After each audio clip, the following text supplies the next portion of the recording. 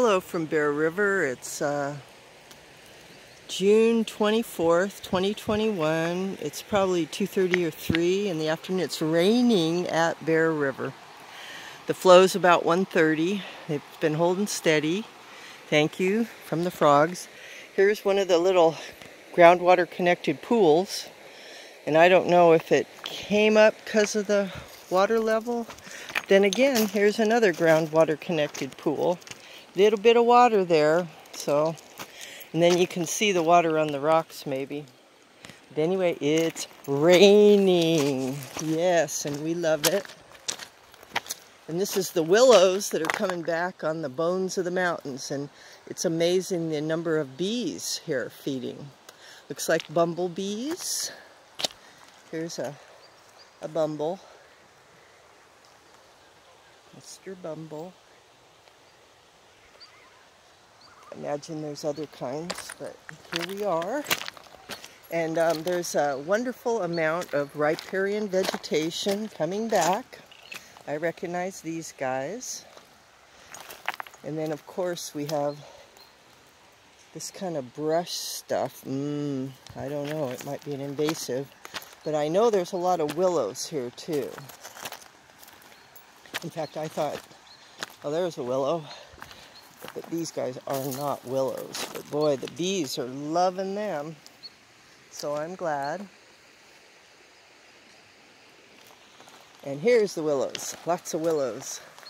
And if you can see far, they're all along on this deposit of cobble and medium-sized stones. And it's all getting worked and crunched and everything else from the gold panners. They come out here and dig these holes and haul gravel around and drag it over to the river and wash it out and have a great time. Go and look at this guy.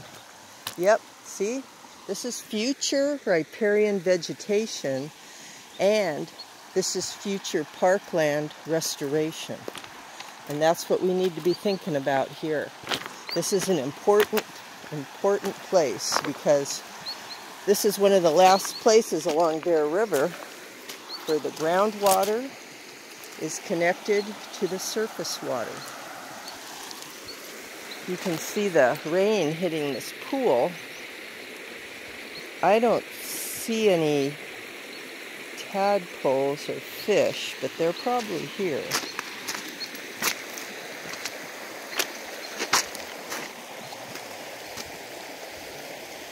Oh, I don't see anybody, but anyway, this is a groundwater connected pool, and there is the river, at least one little fork of this incredible life-giving river, because look what it's done. This river here has created this life coming back on a barren cobblestone deposit from the hydraulic mining up in Greenhorn and Steep Hollow Creeks, where they just blew mountains away. This is the debris, and the living world is coming back. It's saying, I can grow here. I will grow here. I will nourish the life, the river ecology life, the life of this river. An idea was like pouting about minimum in-stream flows, like, oh, we don't have to give life anything. We just want to take. We'll take from the river, take the water, take the energy that creates the life with our electricity. We'll just take and put it in our pocket. And it's for the people, so that's beneficial. But what's beneficial to the river? Because without a nice river, there is no life, says Mr. B. He says, I like this here willow, because this is life, and this is life to the river. Oh, Mataquiasan, we are all related.